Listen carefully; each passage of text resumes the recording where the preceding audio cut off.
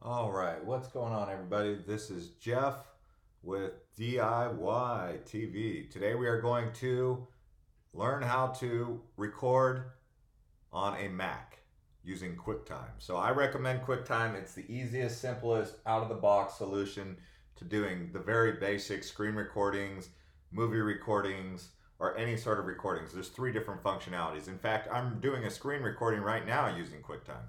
So what you do is you go install QuickTime on a Mac. So you go right here on Google, you type that, and this will come up. You want the one that says support.apple. So you click this, and it will tell you if it's 10.6.3 or later, right? So you need to go all the way up to your little Apple recording icon, right? I don't think I can move this actually, but you know where the little recording or the little Apple is in the top left, and you do system preferences. Or I'm sorry, about this Mac. And about this Mac, it will tell you what version you're using, right? And so you can see right here I'm using 10.14.1 Mac OS Mojave. And so I want to make sure that it's compatible with this. So I'm using 10.7, right?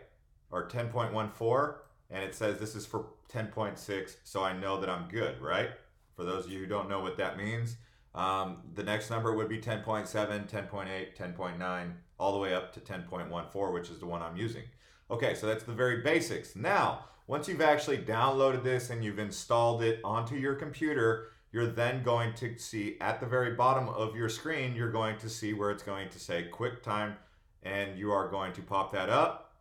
And you can see right here, I'm recording, so it's asking me if I want to stop my recording, or I would have to stop this recording so that I could do another thing. Like I could just record only audio, just me talking, or I could do a new screen recording, or I could do a new movie recording, right? New movie is where the camera, the webcam on the computer is recording me talking, okay? And all of that. And that's very basic, right? So it's not too complicated. There's another video on this actual channel that addresses how to use different mics for QuickTime, okay? But this is just how to download it and do screen recordings or any recording on a Mac, the very simple way. There's other solutions that you can try. I've got ScreenFlow 8.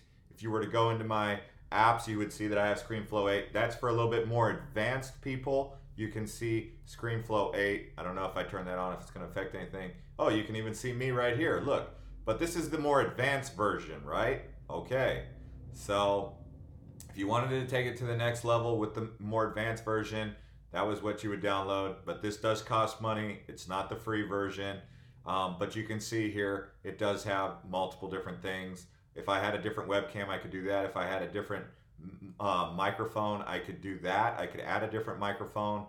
I can do all sorts of different configurations on this. And that's basically what you'd be looking at, right? Okay, so anyways, I'm going to exit out of that, and I'm going to stop this recording, and I'm going to go right here, stop recording, and we'll see you guys later. Hope this video helped make this process of recording screens or doing any video on a Mac more simple. Like I said, ScreenFlow 8 is the more advanced version.